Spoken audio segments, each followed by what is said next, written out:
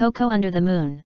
Once upon a time, in a beautiful forest, there lived a little rabbit named Coco. Coco loved to play and hop around under the sun, but he had one big fear. He was afraid of the dark. One day, Coco's friend, a wise old owl, noticed that he always hopped back to his burrow as soon as the sun began to set.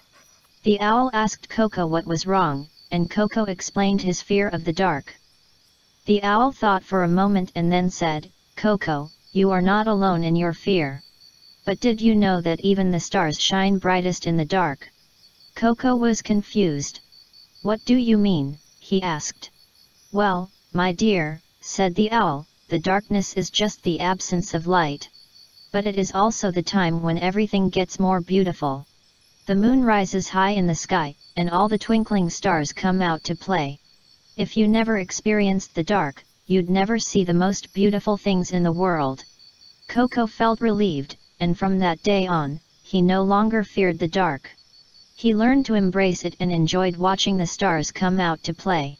The moral of the story is to never be afraid of the dark because beautiful things can come from it.